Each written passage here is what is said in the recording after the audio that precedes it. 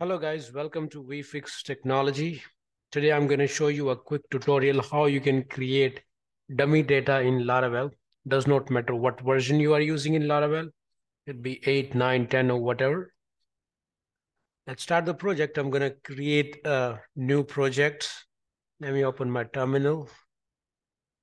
Laravel new. Let's give the name factory.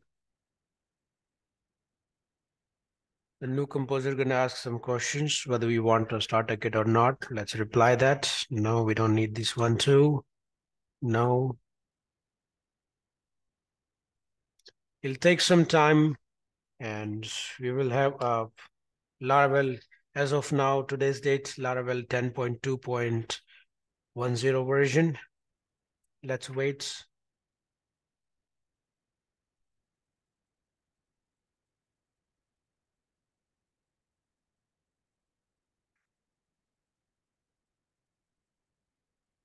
Okay, let me choose my SQL database.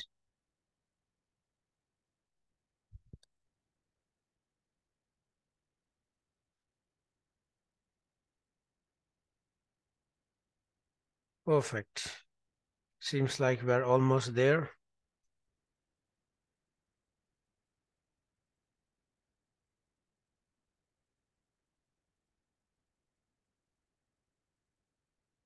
Okay, cool. Let me go to factory, the project which we created. Let me open into the VS Code. So yeah, let's start from the basic. I'm gonna create a factory for, let's create a model and a factory. Let PHP artisan make, I'm gonna say model, let's assume products, or let's take it post, make it more easy. And I'm gonna add migration flag with it. Done. So let me create PHP artisan make factory for it. Let's name it post factory. Perfect, done. I'm gonna go to the migration part. Let's provide the table details. Let's take a string for name. Then let's make it a couple more. Let's assume one is image. Then one could be body. What else? Title, image, body. I guess that's enough. Let's take one more. I'm going to say excerpt, a sort of short description. I'm going to take it as a text. And let's say excerpt.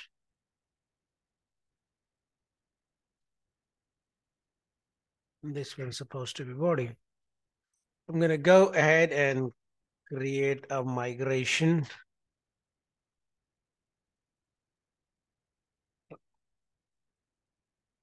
Migrate. Yes, we wanted to create a table and that's done. Perfect. Let me run it. Artisan serve. Let's check it out how it looks like. I'm going to go to the outputs.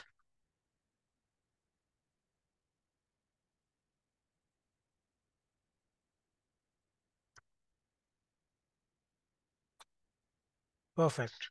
That's a fresh installed Laravel project. Let's go ahead and check the database, what we have in the database so far. Factory.